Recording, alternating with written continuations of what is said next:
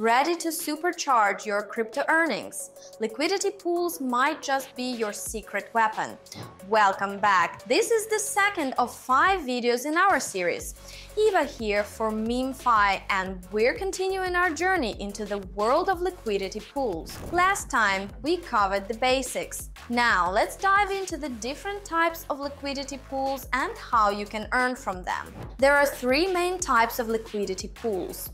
First, we have single pools. You deposit only one asset, like Ethereum. These are often used for staking.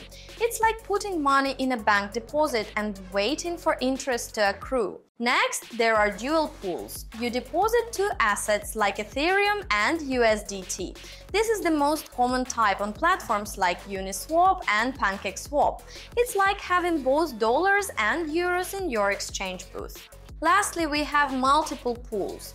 Here you can add several assets, 3, 5 or even 8 cryptocurrencies. Platforms like Balancer allow staking up to 8 different cryptocurrencies in one pool. This is like running a multi-currency exchange. Each type has its features. Single pools are simpler and safer, while dual or multiple pools offer higher income potential with slightly more risk.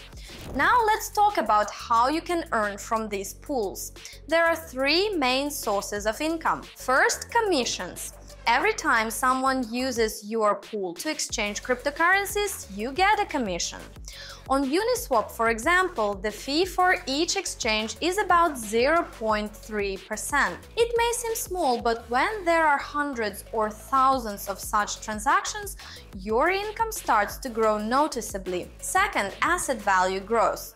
You put your cryptocurrencies in a pool and over time their market price may increase.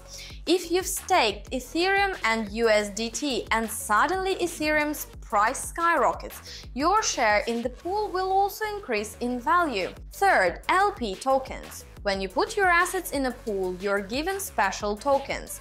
LP tokens, liquidity provider tokens, that confirm your share in the pool. These tokens aren't just a digital receipt. You can use them for further earnings. For example, you can stake your LP tokens on another platform and get another level of income. In our next video, we'll discuss the risks associated with liquidity pools and how to minimize them. Stay tuned.